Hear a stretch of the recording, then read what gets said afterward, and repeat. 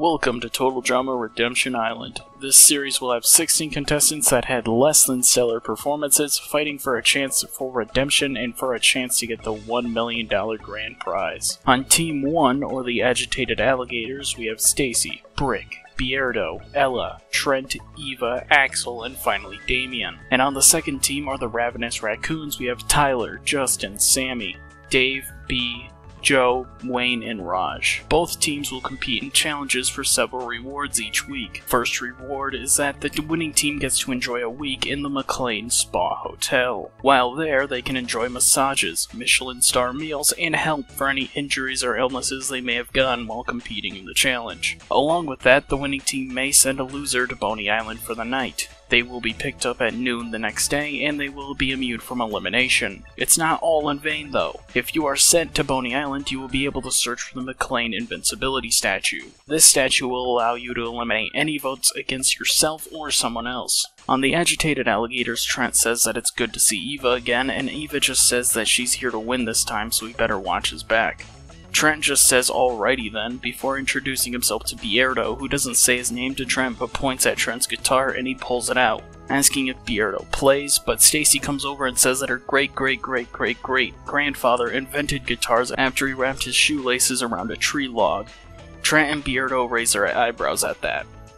In confessional, Trent says that he can't believe he came back. Nobody here is even half as normal as his cast was. Ella comes over and says that music is a wonderful form of self-expression and that she can sing while Trent plays guitar, and Trent says that he may have to take her up on that offer sometime. Brick welcomes himself to Axel, and he says that he hopes they can be friends in the future, but Axel just says that in the apocalypse, friends get you killed. Brick will have to pull his weight before she thinks about bringing him along. Damien goes over to Trent to talk to him while Trent tunes his guitar, and Damien asks what his opinion of the team is so far. Trent just says that in all honesty, it's not that great, and Damien makes a sigh of relief, thanking God that it's not just him. On the Ravenous Raccoons, Joe immediately starts by saying that she's in charge, and if anyone has problems with that, they can go through her. Wayne and Raj immediately agree and ask if Coach has any more orders for them. Joe in confessional says that Wayne and Raj seem stupid but obedient, and after lightning, she will take all the obedience she can get. Tyler doesn't seem that thrilled about the whole thing, and he asks Sammy, who died and made her team leader, before Joe hears it and asks if there's a problem here. Tyler shakes his head, saying that there isn't any problem on his end.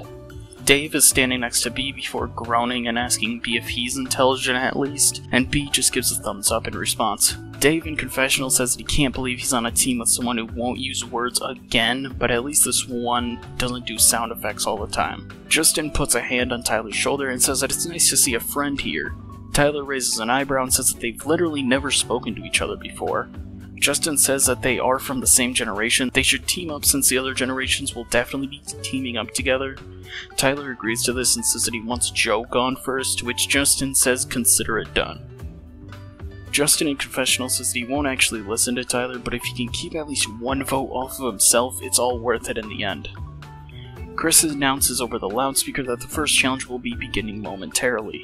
When they all arrive, they are told that the first challenge will test their endurance and their speed. One contestant must run on a treadmill to power a mill with water buckets attached to it. The buckets will go into the lake and come out filled. It is then up to a member on their team to grab the bucket and run to the McLean Spa Hotel and fill up a huge vat of water with the water bucket. Once they return, the next person can go. The person on the treadmill cannot stop running even when someone is going. The first team to fill up their vat gets the key to the spa and immunity for this week. They can swap out the person on the treadmill at any time, but then they must run with the buckets. Also, every member besides the one on the treadmill must go once before someone else can go again. Tyler nominates himself to go on the treadmill first, and Axel volunteers herself to go. Tyler starts off at a reasonable pace while Joe goes first, grabbing the water bucket and going while Axel is going full speed, and Brick tries to grab one but gets carried into the air due to the speed and falls back down with the water bucket overturned on himself. Chris then says that Brick must go to the back of the line since he spilled his bucket. Ella asks politely if Axel can go a teensy bit slower, but Axel says that in the apocalypse she needs all the distance she can get.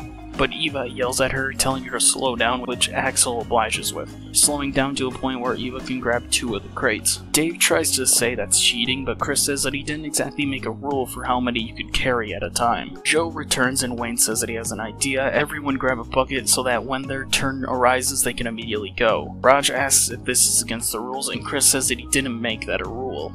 Dave adds into the discussion, saying that it would take a lot of the weight off Tyler's shoulders so he wouldn't have to go as fast, so this is a genius idea. Joe and Raj help everyone get a bucket while Wayne runs with his. And Eva finally returns. Joe realizes she needs to step it up and decides that once Wayne comes back, she will dump half of the water from Dave and B's into this one and carry 2, since B and Dave seem to be the least fit out of the group. The round goes on for quite a while, with everyone having gone at least once, and Tyler says that he's too tired to continue, so Joe offers to go, saying that the bucket is almost full. Eva realizes this as well, and has Axel get off to swap with Stacy. Stacy is shocked, but Eva says that they need Axel right now for her strength. Eva says that they are down by 4 buckets, so she will carry 4 to even it up, while Axel carries 2 to get the lead, and then Brick will end it with 1. Axel tells Eva to stop counting her out, and then she will carry 3 to finish it. Eva agrees and says that that's the plan, and Stacy runs as fast as her pig body can run while she fills up the water buckets, while Dave comes back heaving and huffing, and B goes next. Tyler gets ready to go while Eva runs with 4 crates, eventually making it back before B, but B makes it around the same time, and Tyler runs with his 1 crate while Axel has 3. It's a tight race, and though Tyler is making it faster due to him having to carry less weight, he trips and the water splashes onto himself, and when he gets up, Axel passes him and places all 3 in the bucket.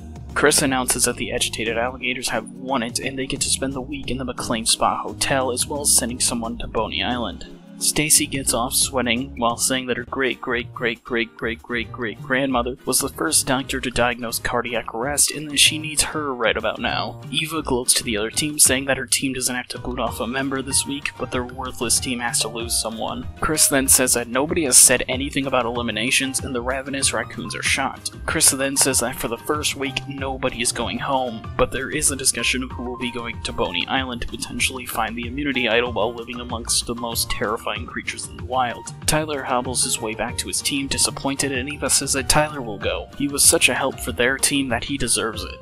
Tyler is shocked and he is placed under the boat of losers to be taken over there. Trent asks why she would do that, and Axel chimes in saying that she probably did it because if Tyler dies, then that's one less person to deal with, and besides, it's not like he will find the idol anyways. Eva agrees with it, saying that was exactly her thought process. Axel then says that it's a shame though, seems like Tyler got the kind of reward she would have wanted. They are then told to enjoy the next week and that Tyler will be returned at noon tomorrow, if he is still alive. He then says he is joking, every contestant is a wimp out remote where if they press it, they will be eliminated from the competition, but they will be saved. Of course, they'll have to last until they show up, but hey, A for effort. And that's that for episode 1. What were your thoughts for the episode and the season as a whole? I'd love to hear your thoughts on it. Question of the week, who is your favorite competitor in this season so far? Would love to hear your thoughts in the comments below, and I'll see you all with episode 2 sometime soon.